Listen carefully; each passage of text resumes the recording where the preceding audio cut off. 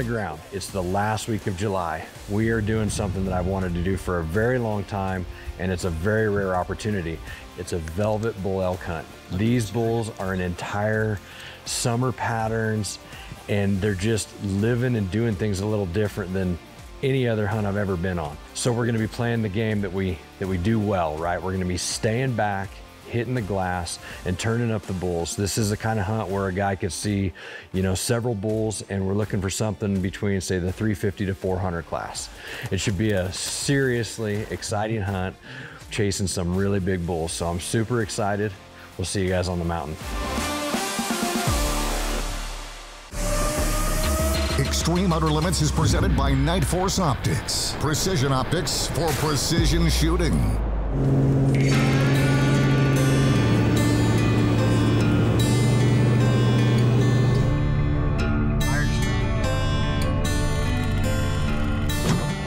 This time of year, these bulls are going to be in about maybe half of that country. Okay. They're spread out more than you think they are. They're even down here in the low country, and then they're all the way up. These peaks right here, Ivapaw and Haystack, are close to 12,000. And it's pretty well like rocket science. They're in their places. You know, they're just in their places. Very rarely do we detour off of sort of what the norm is. We always seem to find the bulls in the bull places. So that's where you guys are going.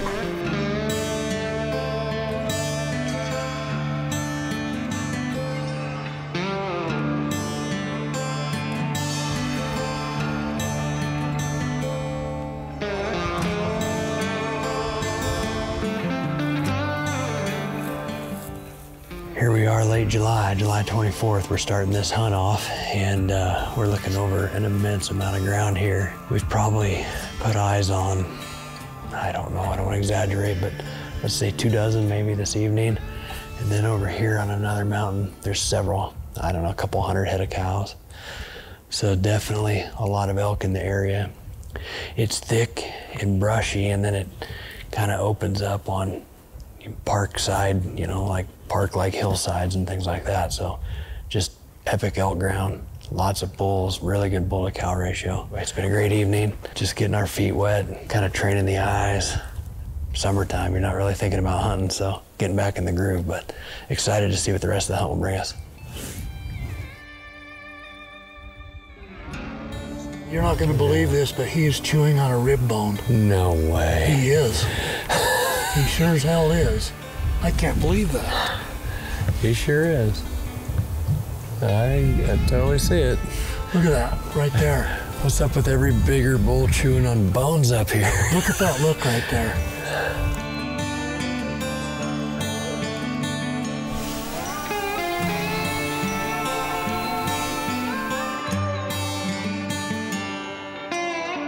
That bull's big. Here we are spotting something giant that we can't go after right now, but we'll game plan. I think that's a shooter bull. It's big. Bull's got better than 55-inch beams. It's a 7x7. Great first evening, and it sounds like we got to hunt, guys. We'll pick up our toys, go back and review the footage a little bit, and have a sleepless night and see what the morning brings us.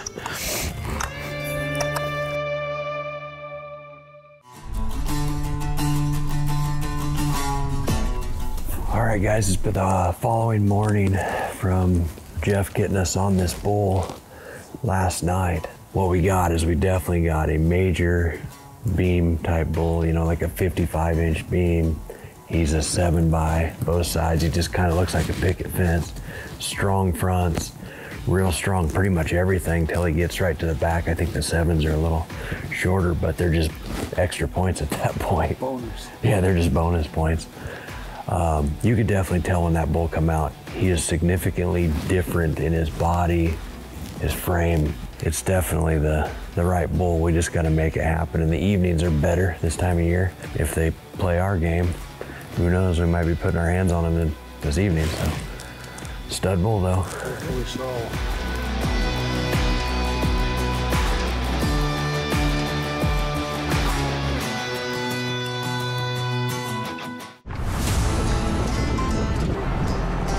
So about 5 o'clock, and this ridge that goes right here, you can see to the hill where the bulls are, but it's really thick off of it. It's kind of sage on one side, treat on the other.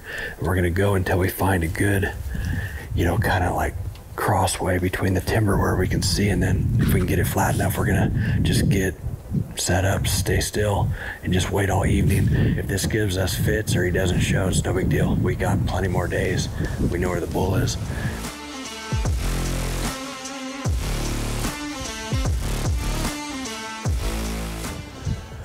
Our bull appears to be a no-show. We spotted bulls pretty much on every single hill, including right behind us, except our bulls in the biggest drainage here. So it's kind of an interesting evening. We'll be right back here in the morning, but he definitely gave us a slip tonight, no-showed us, so next time you see us, it'll be tomorrow morning. See you then. This segment is brought to you by the Night Force NX8 4-32x50 rifle scope, featuring a high-speed zero-stop turret, a 30mm tube allowing for 90 minutes of adjustment, and ED glass, producing superior image quality at high magnification. The new Zeiss Victory RF laser range-finding binocular provides you accurate ranges and ballistic corrections from 11 to 2,500 yards. A fully customizable ballistics platform, Bluetooth connectivity, and a phenomenal binocular all in a compact and lightweight unit. The new Zeiss Victory RF is EOL's rangefinder of choice.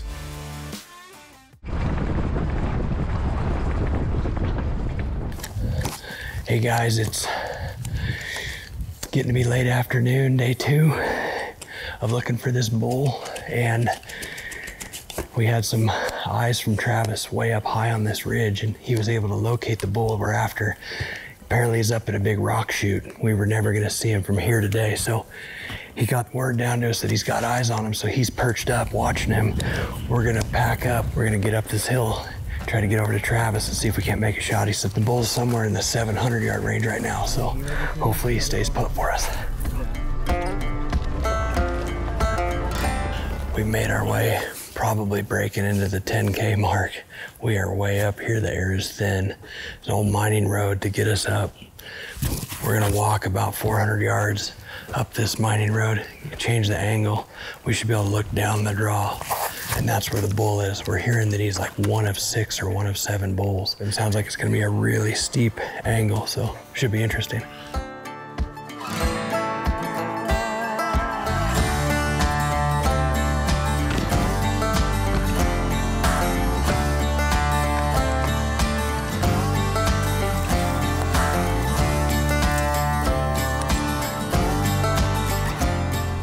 This will be one of the most unorthodox shots we've ever made on the show.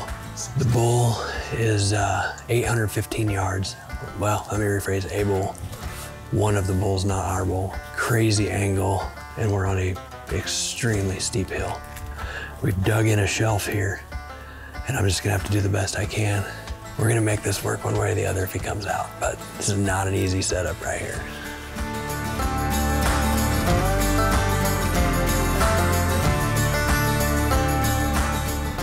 Didn't happen.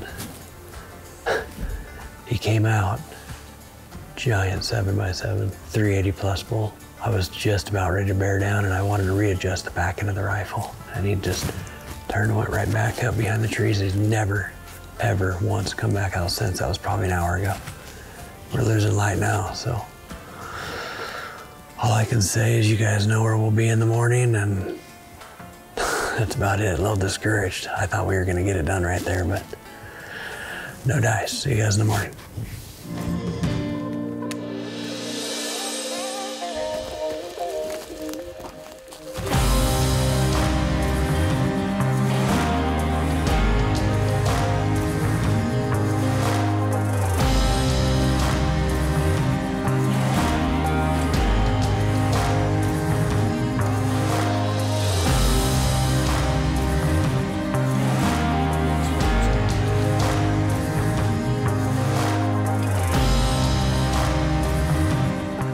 So we're nearing dark. We had a very disheartening evening. The bull that we've been sitting on for 2 days is now out of the huntable area. We were able to turn him up, and he just went marching and right in that area within, 100, 150 yards. It just crossed his boundaries. So not taking any chances. He just basically walked right out of our lives. So the only good news to all of this is we have 2 full days of hunting left, but we are at ground zero. And we really don't have any idea what we're gonna do yet. So probably gonna go back to camp, have dinner. My chin will be dragging for a while. We'll re-game plan and just start over. Find another nice bull, but wow. So always next time, who knows, the hunt's not over. Maybe something else will come along. We'll figure it out, so hang in there. This segment is brought to you by the Extreme Store, now offering optics, bullets, and accessories for all your hunting needs. For more information, visit theextremestore.us. Extreme Outer Limits is also brought to you by TriggerTech Triggers. With the most advanced technology in the industry, TriggerTech Triggers offer the most precise, consistent, and dependable triggers for your rifle. On the range or in the mountains. This segment of Extreme Outer Limits is brought to you by the all-new Extreme Heavy Hybrid line of Berger bullets. Rated best in class, ballistic coefficient, delivers the greatest amount of kinetic energy per caliber, will extend the effective range of your rifle. Go to the Extreme Store to get yours today.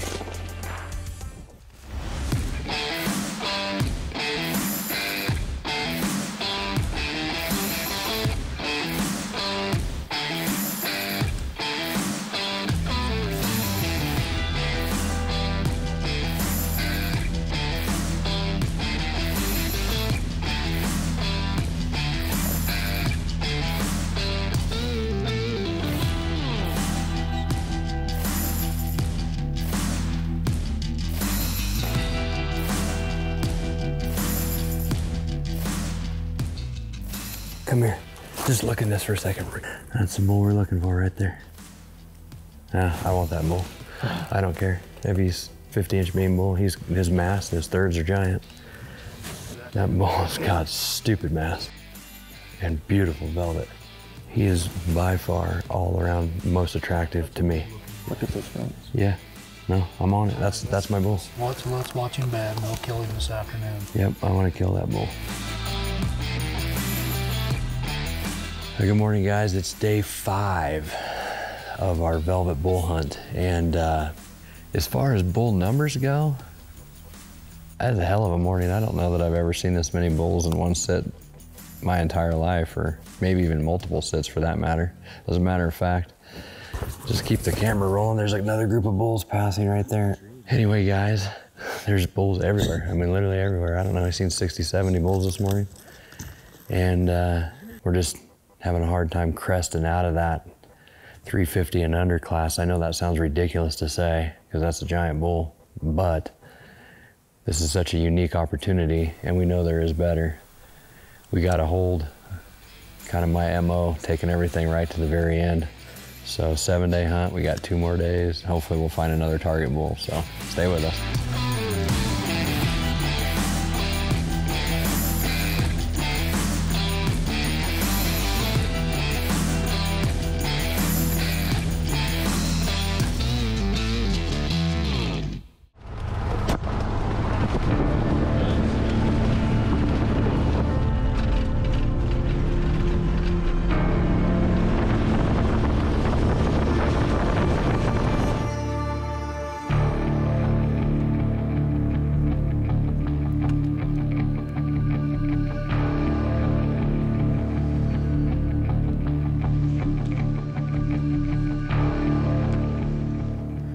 Same spot. Walked down 10 feet below the rocks and came towards us like that. There's somewhere they bed right there. Yeah, they're bedded. There's 5 bulls. Buck bull's there. He's there. They're just right there right now. What a chaotic twist and turn this ride's been. Well, guys, we're back in a familiar spot you'll probably recognize. We were hunting, just getting started out in the afternoon, evening hunt, and we decided to split back up, and Travis decided to come and cover the country that we had originally seen the target bull, the 7x7.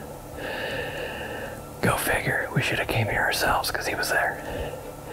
He watched him for a bit while we were trying to get here and get hiked in, and the bull moved into the tree line and he thinks laid down. So We are right back in the same spot. It's like deja vu all over. I'm just hoping that in the next hour and a half, we have a bite. That bull actually comes out and presents a shot, because we are down to the last day and a half of the hunt here. See how it goes.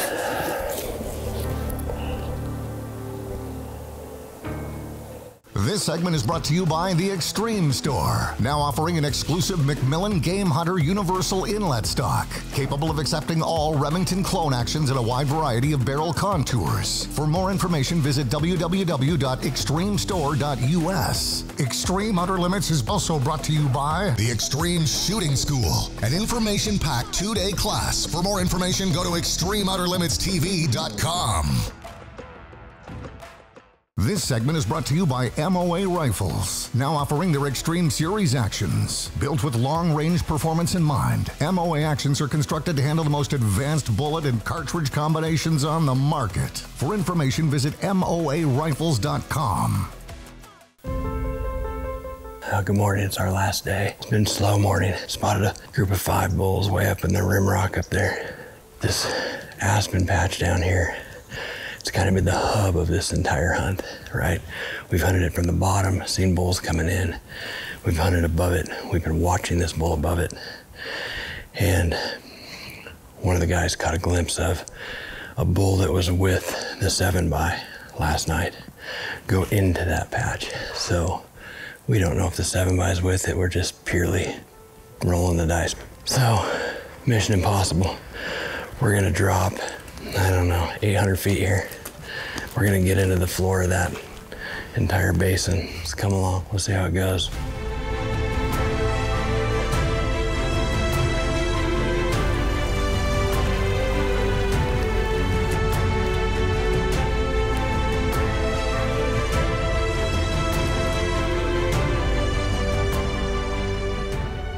Okay guys, well, here's what we ended up doing.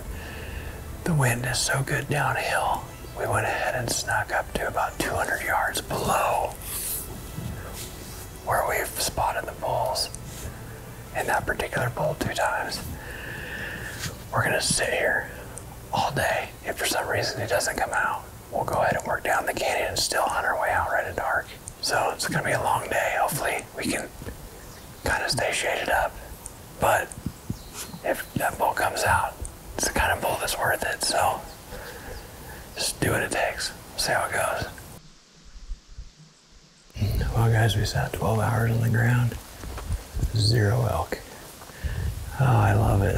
Always in a freaking pressure cooker, it seems like. But we're gonna sneak through this and see what happens.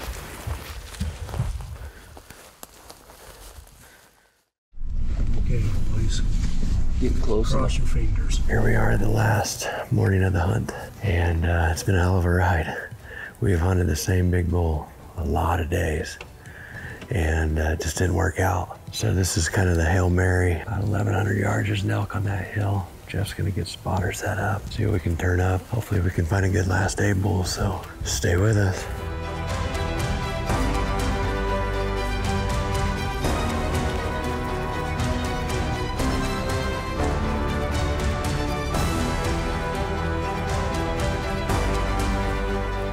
No, that middle bull. Oh, No, we need to kill the middle bull. That is a giant bull, guys. I don't know, he's pretty, but he's just... What would Travis prefer me to do? rut. All right, then that's the answer.